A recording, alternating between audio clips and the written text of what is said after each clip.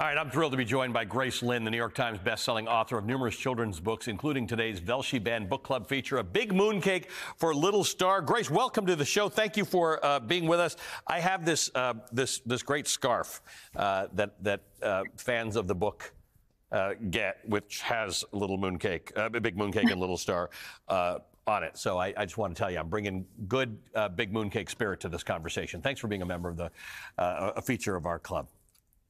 Thank you. Thank you for having me, though I have to admit I'm kind of surprised to be a member of this club, or at least I'm surprised that this book is what has made me a member of this club. Yes. As are, we have some authors who are not, because they understand that their subject matter is deliberately provocative and necessary. And there have been others, particularly in the children's book realm, who are surprised because really this book was on a list that was determined to be helpful to teachers, right? Hey, if you're looking for diversity, here's a whole bunch of books that you can use. And then somebody took that as a reason to take these books out of the curriculum. It was like somebody prepared the list of things that you would target. There's actually nothing in the book that is target worthy. Exactly. And that's how I feel. And I feel that that's a lot of how a lot of readers feel about this book.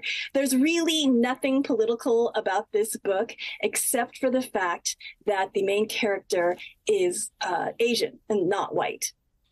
Let's go back to the beginning. What was your inspiration for writing A Big Mooncake for Little Star?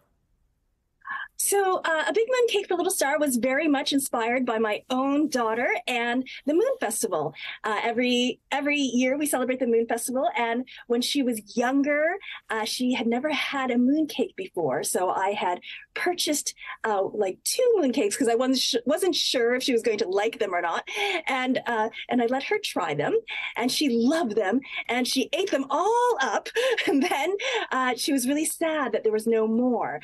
And at the time, she was a toddler. She was like 3 years old. And when she realized there was no more, she had the dramatics that only a toddler can have. And she was like, there's no more mooncakes. I will never see another mooncake again.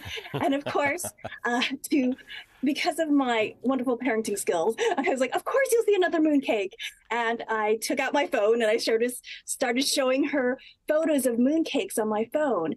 And she was scrolling through the mooncake photos, and she saw one that looked just like the real moon, she said.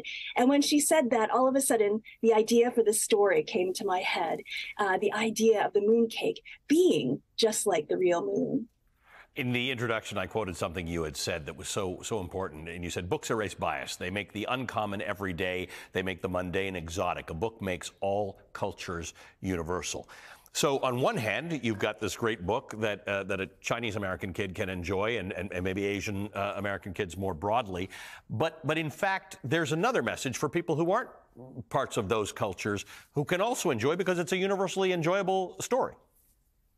Yes, exactly. I really appreciate your introduction. But the one thing that I thought that I'm glad you're bringing up now is how, yes, these books are so important for those with Asian heritage to be able to see themselves, but it's also really important for those not of Asian heritage to see and to share, so that they can see other cultures, that they can see that people that are not white can also be heroes in a book. That people who are not white have their own stories, because that's the only way that we're going to realize how human we all are. We each have our own story, and we need to appreciate each other's story. So it can't be a demand problem, because there's lots of Asian Americans.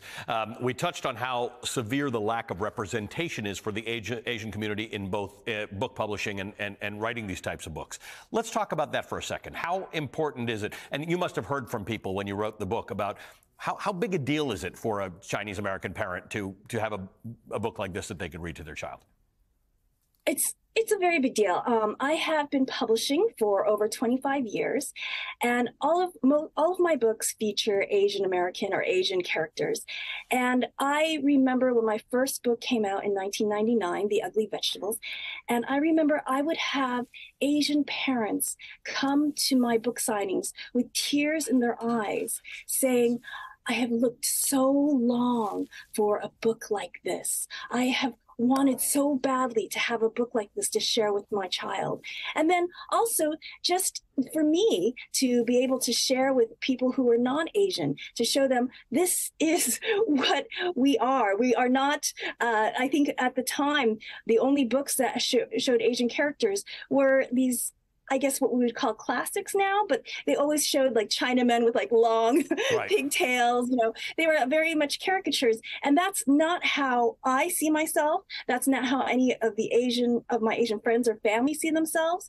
And so I felt it was very important to have books that show how we see ourselves as well. And the thing about kids' books is that you can center an Asian American child or family in the book without causing any offense to anyone else. So this is a book that non-Asian kids, as you mentioned, can enjoy, white children can enjoy without there being any discomfort, right? You're just seeing someone else centered in a book as opposed to what in this country has been typically white children.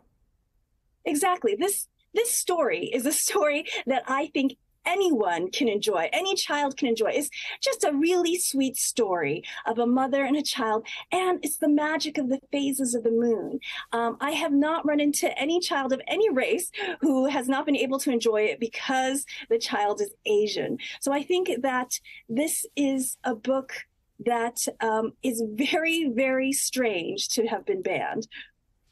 So, look, I hope my kids are not watching it being a weekend morning. They're probably not. But your parenting skills are better than mine would be, because if I were dealing with a kid who kept eating bits of the cake that we baked, I'd say, could you just stop eating the damn cake? Your relationship with your daughter is central to a Big Mooncake for Little Star. There could be an ending where Little Star is scolded for eating the mooncake. And that's true. And if that was the reason why it was banned, maybe I would understand it more. but I'm fairly certain that that is not the reason why that the book has been banned. And one of the reasons why Little Star is not scolded is because of the magic of the story. Because every day we look at the moon and the moon disappears and the moon comes back. And so in the end, they make another moon cake. So that's also why it's kind of like a game that Little Star and her mother play over and over again, and that's what gives us the phases of the moon. So it's kind of a little bit of a magic story too. Well, let's talk about that. The phases of the moon are a primary storyline in this book. Why include that? I think because that is something that is universal. And it's, I also have this love of, I guess we would call them pourquoi stories, right? And I think that the mooncake is definitely from the Asian heritage. But I think everybody and all kids, I think, are always interested in the universe, the sky. And I think that all kids are kind of interested in the phase of the moon, how it changes every night. And this kind of tells a story about that, using Asian heritage as kind of an inspiration. So there's no story about the phases of the moon being a mooncake in Asian heritage, not at all. That is something of my own imagination. It's just inspired by my Asian heritage. You started your career as an illustrator. So when you come to this many books later, Big Mooncake for Little Star, what do you start with? The images, the story, both? How does that come to you? It depends on the book, but usually comes with the story first. Usually it's the story only because as an illustrator, we trained that way. I went to the Rhode Island School of Design, and we trained that way where we had the story and then we drew the pictures. So that's usually how I work.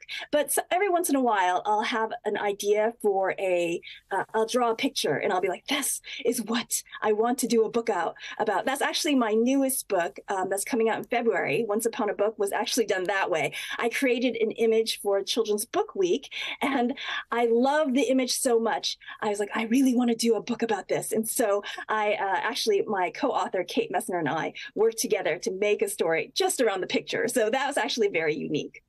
Well, we look forward to having you back just to talk about books, not the fact that they're banned. Great to see you, Grace. Thank you very much for being with us. Award-winning author of numerous books, including today's feature, A Big Mooncake for Little Star.